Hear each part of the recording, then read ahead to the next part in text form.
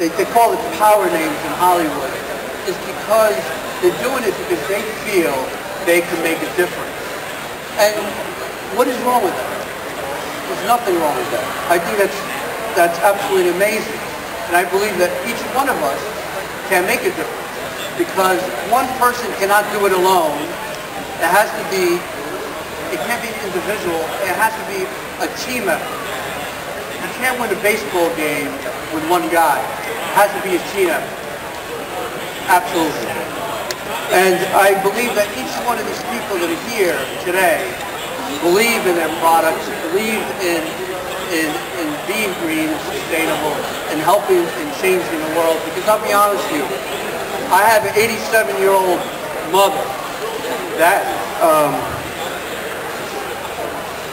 has been suffering for years. I'm sorry, I just get emotional because she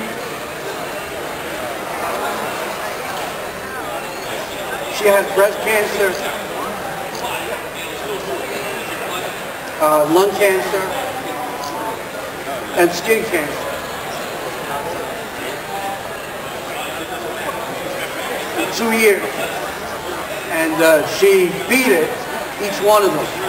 And this is a woman who never smoked a cigarette in her life. And then I got very emotional and I got deep and passionate about what I'm doing, because I believe that it's the air that we're breathing, the food that we're eating, that is causing this. Because she's always eaten good and surrounded by my brother who's an athlete,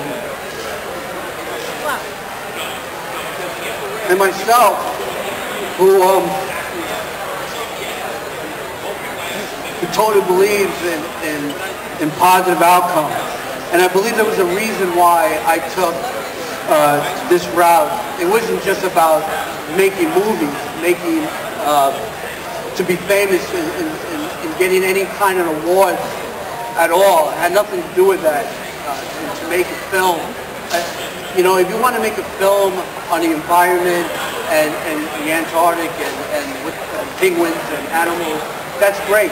But to me, making the film sustainable and showing people that it can be done, it sends a message around the world, hoping that it would change.